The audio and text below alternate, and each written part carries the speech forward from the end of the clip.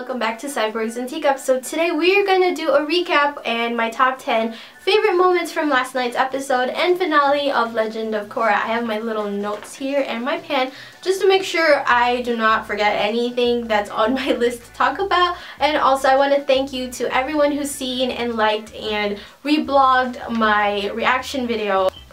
I don't mean to be waving this thing. It was also filmed right after watching the episode, which aired 30 minutes before they said it was going to be, so we were lucky to be able to watch it a little earlier than most people. My top 10 moments will just be me recapping the entire finale and telling you guys my favorite moments, starting with number 10 with Bolin lifting the rubble up, and you see Team Avatar all alive. Probably hurt, probably really hurt, but they're all alive, because in the previous episode I felt like someone was gonna die in that laser attack. This scene where Bolin was lifting that rubble up reminded me so much of Nukduk.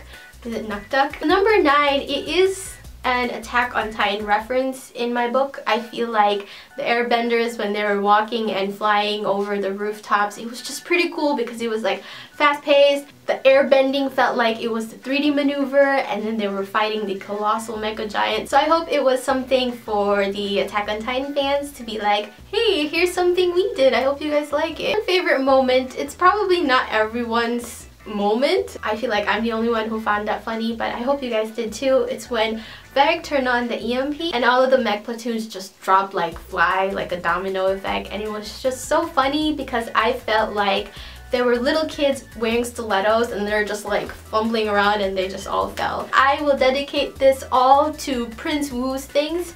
I just felt like his character grew up so much from the first time we met him when he was a big douchebag, and then now he's just like this adorable little green thing.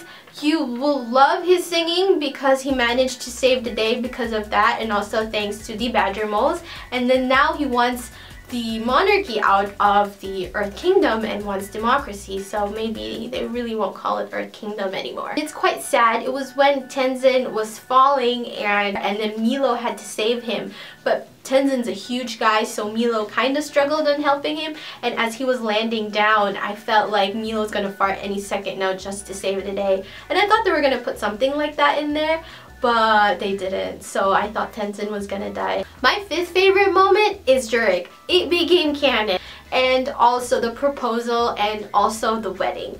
It was just way to go. Like, I called Varric a big dick in my last episode because he really was, and to just see him propose to Julie was everything I hoped and wanted for. So now I'm only asking for a spin-off. My 4th favorite moment, and it's literally I think up there in the whole entire series, is when Mako starts lightning bending inside the engine room to make sure that it explodes from the inside, and then he starts slowly, you know, just getting weaker and weaker. Some of his clothes were getting torn off, and he just looked cute even when he's like about to die. He gets zapped by the spirit vine, I believe, or just some electricity from the spirit vine, and he passes out, and here comes Bolin saving the day once again. For my 3rd favorite moment, it's when Korra and Kuvira fought. It was just like the best fight sequence I have ever seen, probably since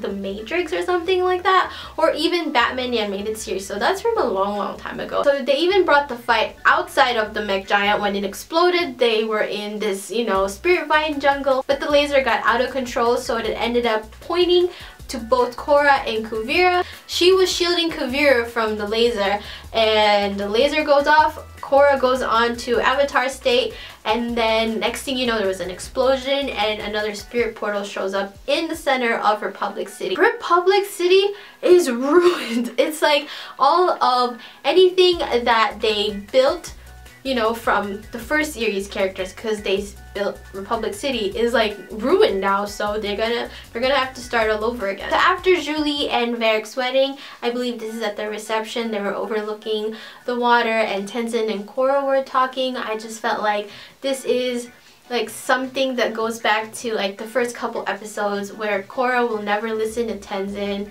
Well, she kind of did, but it was just like yeah, Tenzin, you were right all along, and that she finally understands how it works as an avatar, and that she cannot quit being an avatar, and that she loves being an avatar now. And that was some sort of like a father-daughter moment.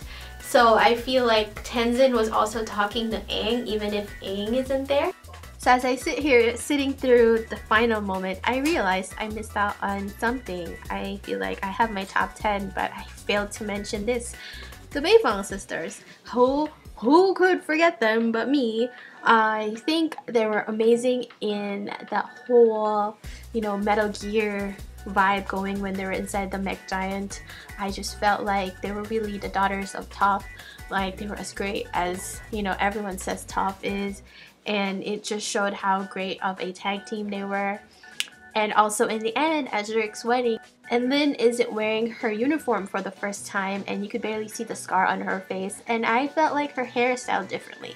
So that was pretty cool. So you could see a little bit of the softy side on Lin. Now we've come to the final moment where Korrasami shippers all around the world celebrated because Korra and Asami went on a vacation holding hands, and you can interpret it whichever way you want, but this was just, I feel like, you know, maybe it could have been a different kind of ending. They could have ended it with just Korra and Tenzin talking, but when they said that they were gonna go on a little vacation and they were by the spirit portal, I expected Bolin and Mako and even Opal to show up in the back and was just like, hey, we're gonna go on a vacation with you. But they ended it with like, here, you know, fandom, here's your ship, the wonderful, wonderful Korrasami ship. So I want to know what your top moments are. Please comment it down below and let me know. Also, thank you so much for watching. Don't forget to comment, rate, and subscribe, and I'll see you guys next time.